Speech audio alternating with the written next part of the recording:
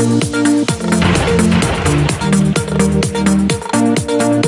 Ashley Dvorkin with a unique Fox 411 Throwback Thursday for you, a little 90s nostalgia, as the Unauthorized Saved by the Bell story premieres Labor Day on Lifetime. Joining us with a preview of this behind-the-scenes take on the hit comedy full of Bayside cheers, burgers at the Mac, and giant cell phones is Dylan Everett, who portrays Mark Paul Gosselaar, the actor who played Zach Morris. So welcome, Dylan. Thanks for joining us today.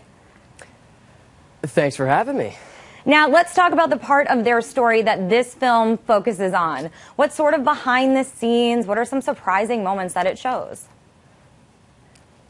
Well, you know what? I don't want to give away too much, but it's a behind the scenes look at, you know, what the actors were going through whilst making the show, and you know, it really plays on, you know, all the struggles that, you know, normal teenagers go through.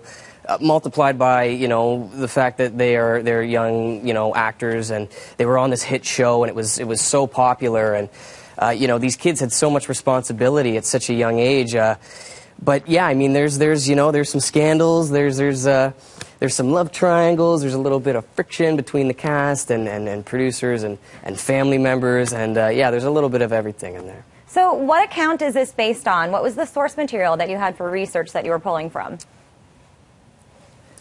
You know what? The movie is based on you know, interviews and behind-the-scenes footage and stuff like that. It's all independent sources and stuff. And for me, you know, I mean, we live in an age of information, and it's right there at the tips of our fingers. So, I mean, you know, for me doing research, it's really easy. I've got, you know, this database, you know.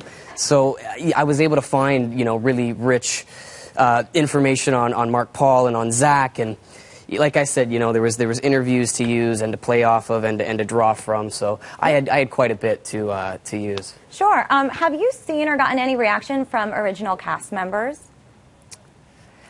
Yeah, you know, I know that I know a few of them have spoken out on the movie and expressed their opinions. I know Dennis Haskin and I think it was Elizabeth Berkley aren't overly thrilled with the movie and said they may not watch it, which, you know, it's a little disappointing because you know, I really feel that the movie we made is a love letter to the show, and I think it would change their minds, and I do hope that, you know, they give it a chance and kind of tune in. I know Mark Paul was asked about it, and he acknowledged it and said, yeah, you know, I'm aware of it, and we'll see what happens, we'll see where they take it.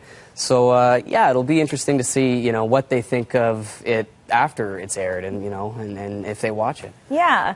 And then how much did you know about Saved by the Bell yourself going in? You know what? Not a whole lot. It was a little bit before my time. I was too young. I think the show was actually, you know, over before I was even born. So it wasn't something I grew up with, but it was something I grew up hearing about. You know, it was a show that always got comparisons, and it really was the sort of the quintessential kids show. And you know, it's as iconic as it is for a reason. So yeah, I mean, for me, it wasn't until I started doing my research that I discovered the world of Saved by the Bell. And, well, let's have some 90s fun then. Be honest. Did you know what that device was when that famous phone was given to you? Were you like, what is this? I thought it was one of those things that people would carry on their backs in Vietnam and call in airstrikes. I was like, what is this? What do you mean it's a cell phone? I can't put it in my pocket. Was that one of your favorite parts? I mean, it is. I mean, it's such an iconic, even the brick phone, you know. I mean, Zach Morris is such an iconic character, and the brick phone is such an iconic accessory for Zach Morris that, I mean, yeah, there's a couple scenes in the movie where, you know, it makes an appearance, and I was glad we were able to squeeze that in there because, like you said, it's such a Zach Morris thing, you know, a Zach Morris brick phone. It really is. Yeah, that was cool. So from the phone to the wardrobe, now that you've gotten to sort of live this, what 90s fad do you wish would make a comeback? Really? Big, colorful wool knit sweaters. I think I walked away with maybe 2 or 3 of them from set because they were so ridiculous and crazy. Like, I don't think my grandmother could have knitted me a sweater for Christmas that was as crazy as the ones I was wearing on that set. And that's saying something. She knits some crazy sweaters.